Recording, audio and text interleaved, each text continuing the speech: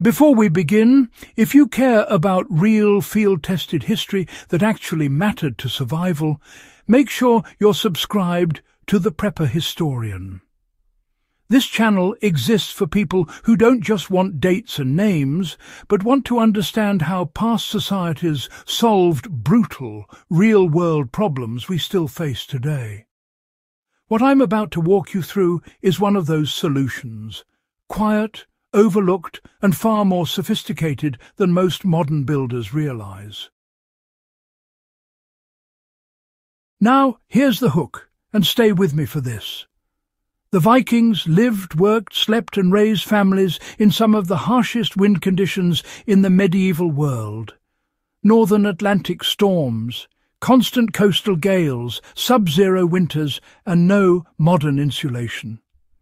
And yet, archaeological evidence shows their homes were often warmer, calmer, and more wind-resistant than many early modern European structures that came centuries later. That wasn't luck. It wasn't brute force. It was design. Specifically, a wind-blocking wall system that controlled airflow instead of fighting it head-on.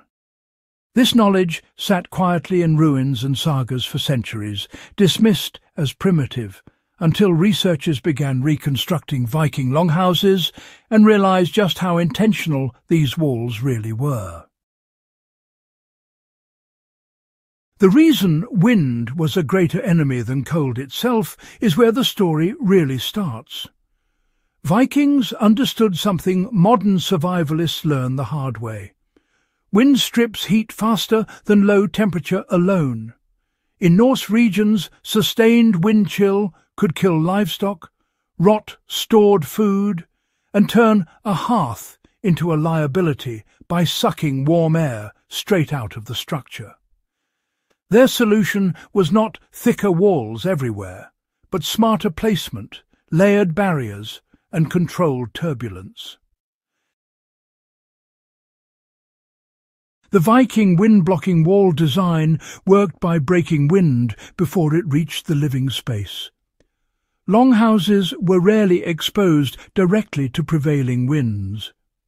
Excavations show consistent orientation patterns, with the narrow ends of buildings facing dominant wind directions, while the long walls ran parallel.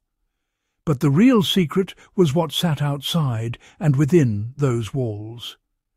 Low external stone walls, turf embankments, and sometimes even earth berms were built several feet away from the main structure. These weren't defensive walls. They were windbreaks. By forcing wind to rise, curl, and lose velocity before hitting the house, the Vikings reduced pressure on the main wall and prevented cold air from being driven inside. Inside the wall itself, layering mattered more than thickness. A typical Viking wall wasn't a single barrier. It was stone at the base, timber framing in the middle, and packed turf on the exterior. Turf wasn't chosen because it was cheap, though it was. It was chosen because it trapped air, resisted wind penetration, and absorbed moisture without letting drafts through. Wind hitting turf loses energy fast. It doesn't bounce, it dies. That's physics, not folklore.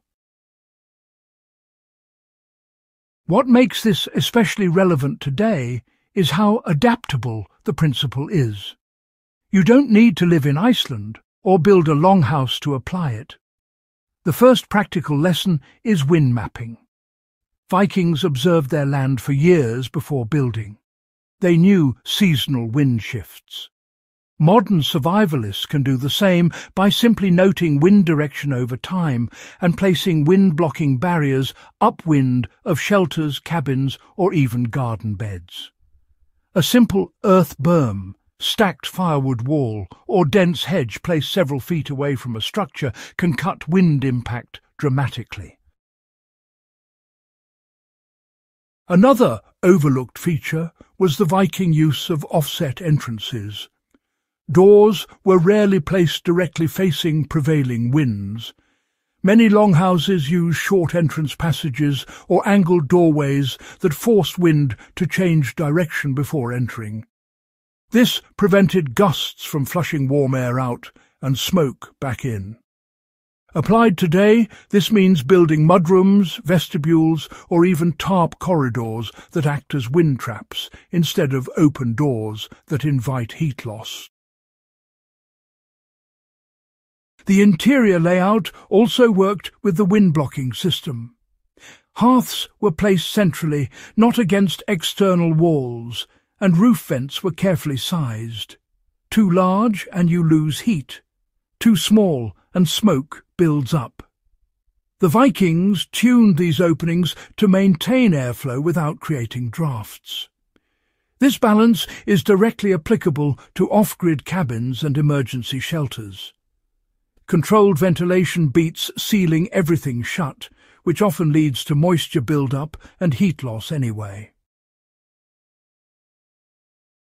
What's remarkable is that none of this relied on advanced materials. It relied on observation. Wind doesn't move in straight lines when obstacles are placed correctly. Vikings shaped airflow the same way modern engineers shape aerodynamics. They just did it with stone, sod, and patience. Experimental archaeology has shown reconstructed longhouses using these methods maintain significantly higher internal temperatures with less fuel compared to poorly oriented modern structures. For preppers and survivalists, this knowledge matters because fuel is life. Any system that reduces heat loss reduces firewood consumption, exposure risk, and labour. A wind-blocking wall doesn't just make a shelter more comfortable. It extends how long you can survive with limited resources. That's not theory. That's proven by centuries of Norse survival in environments that killed unprepared settlers repeatedly. The tragedy is that much of this knowledge was dismissed as primitive once industrial materials arrived. Brick and concrete replaced turf, but without understanding airflow, many newer buildings perform worse in harsh climates. The Vikings didn't build pretty, they built to live.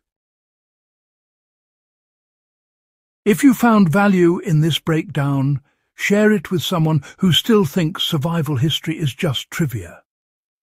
Subscribe to The Prepper Historian for more deep dives into forgotten systems that kept people alive long before modern conveniences. This knowledge was paid for in blood, cold, and time. Let's not lose it again.